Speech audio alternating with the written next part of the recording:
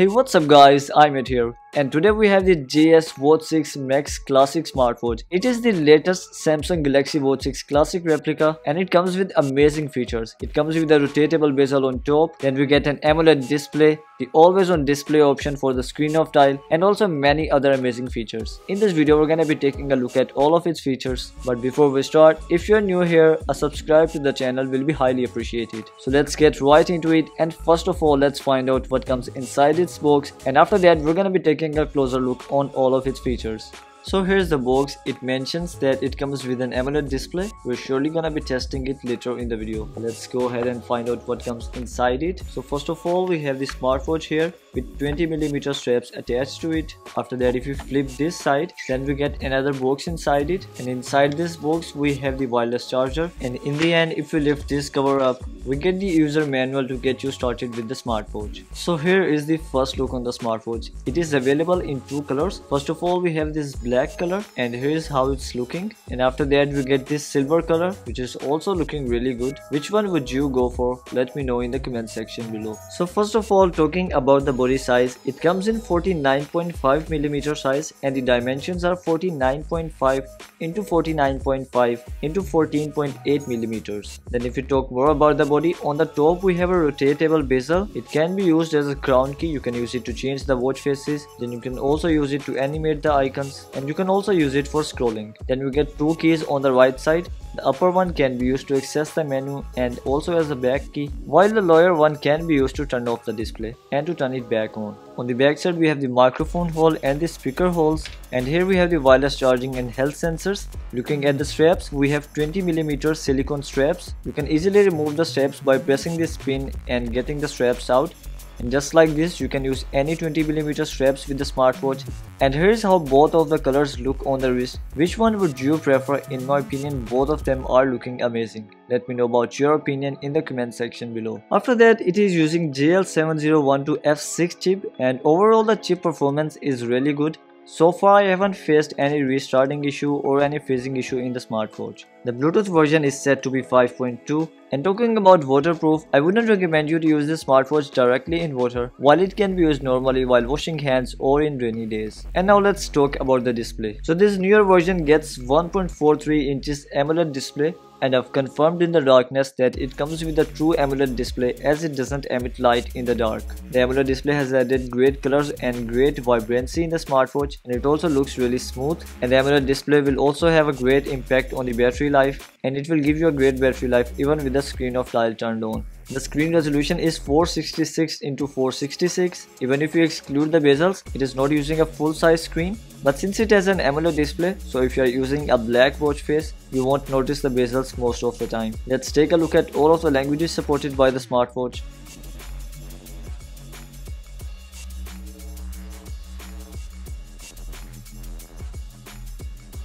So these were all of the languages supported by this smartwatch. Talking about the display, we get a lot of watch faces inside it, and most of the watch faces are similar to the Galaxy Watch 6 Classic.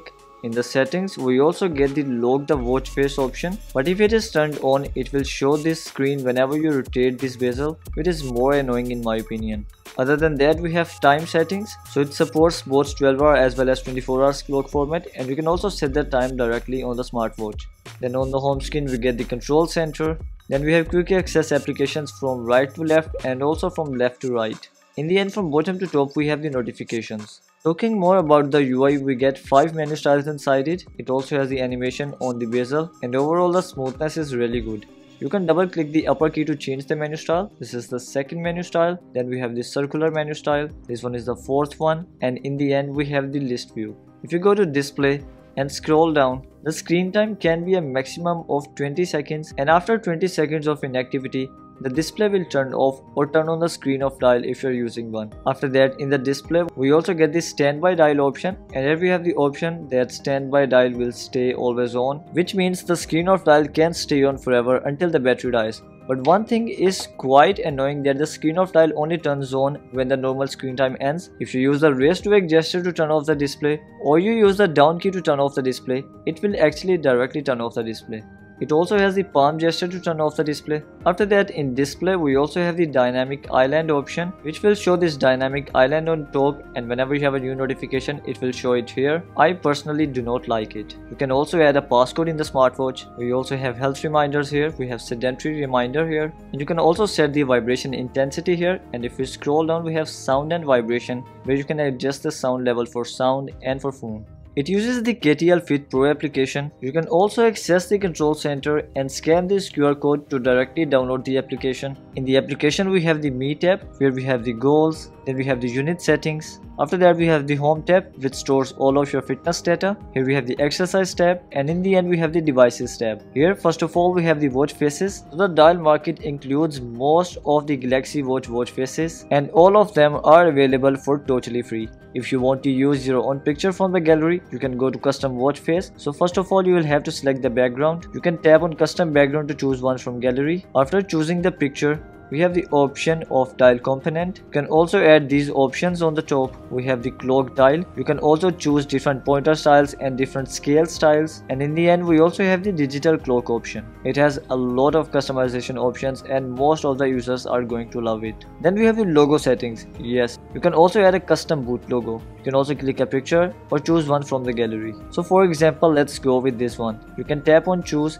and then tap on send, and after that it will start to push the logo to the smartwatch. Logo has been pushed, and next time when the smartwatch turns on, you will see that boot logo. Then we have the incoming call notifications, and in the control center we also have the Bluetooth calling icon. You can tap here to turn on Bluetooth calling. After turning on Bluetooth calling, you can access the call menu application. Go to dial pad, and then you can call a number directly from the smartwatch, and you can also receive calls directly on it. It rings as well as vibrates on the incoming call. Here we have the accept option. As you can see, it also shows the name of the caller. We have the option to transfer the call to the smartphone and back to the smartwatch from here. Here we have the mute option, then the sound adjustment option, and in the end we have the hang up option here. It also has the voice assistant option, by which you can also access the voice assistant directly on it, but I don't know why whenever I try it, the microphone is not taking the input from me. After that we have the incoming SMS notification and the app alerts. In app alerts we also have the other option, which means even if an application isn't listed here, it can still send you the notifications for it.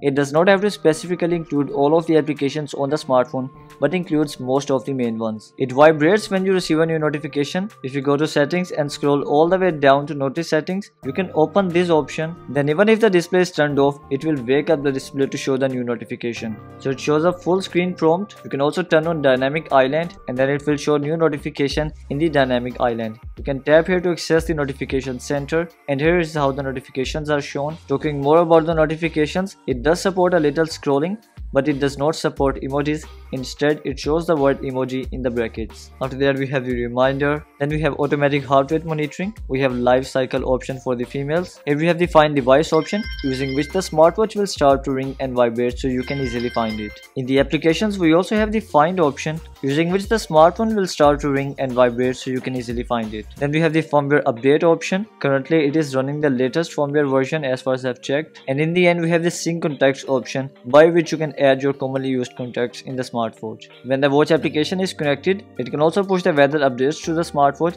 which shows the weather right now, the high and lows of the current day, the UV value, and if we scroll down, it also shows the weather for the upcoming days. And in the end, it also shows the wind speed, humidity level, visibility, and the rainfall. If we use the Apple Shortcuts application to test the NFC tag option, it is quite disappointing to see, but as far as I have checked, the smartwatch cannot be used as an NFC tag. If we go to sound and vibration, we also have the phone music option, and now it is time to check the music control. So you can tap here to control the media playing on the device. So currently it is playing the sound on the smartwatch. You can also tap here to shift the sound back to the smartwatch and still continue to control the media playing on the device, which is a great option in my opinion. And now it is time to talk about the rest of the applications. For that, I'm gonna switch to list view. So first of all, we get the blood pressure, heart rate, and blood oxygen level checker inside it. And if you do the proximity sensor and wear detection test, then if you try it in the air, it refuses to wear the data and gives the error, please wear the watch correctly. And if you use it on the table, It has again given the error that please wear the watch correctly. Now let's try with a cloth at the back, and it has again given the error, which means the smartwatch has proximity sensor as well as wear detection, and it will only continue to work if you try to use it against your skin. So you will have to hold firmly,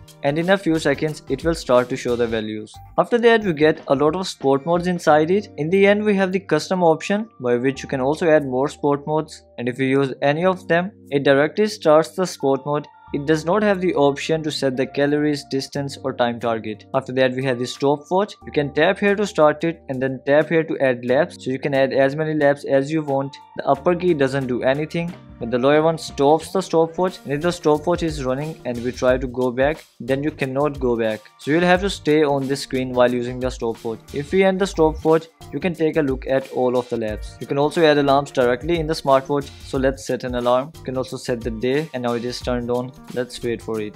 And here's how the alarm is shown. It rings as well as vibrates, and we have the snooze option here and the close option here. Then we have the calendar application, and you can also tap here to access the calendar for the whole month, and you can also scroll here to access the calendar for the upcoming as well as the previous months. Then we have compass, and when you are using the compass for the first time, it will ask you to calibrate it first. You can tap here to adjust the digital compass. After that, here we have the option to change the compass view, and by tapping here you can save the location. Then we have countdown or timer. We have some predefined times here. Then we have the custom option to use the time according to your need, so I'm gonna set it for 1 second. So when the timer ends, it vibrates for 2 to 3 seconds, but it does not ring. After that we have the city application, which will show you your city and your location on the map. Then we have sleep tracker, and since it has working wear detection and proximity sensor, it should work well. In the calculator application, we have the basic functionalities like multiplication, division, subtraction and addition. We have breath training or breathing exercise. You can tap here to set the speed and tap here to set the time. In the record application, it keeps a track of the steps. So now I'm gonna take a few steps in the room to see if pedometer works fine or not. So I'm back now, and I took around 40 steps in the room while it counted 59 steps. So it was quite off. I was holding the smartwatch still in my hands during this whole time. It was just casual walking in the room, and the results will obviously vary when walking or running outside. And these were all of the applications in the GS Watch 6 Max Classic.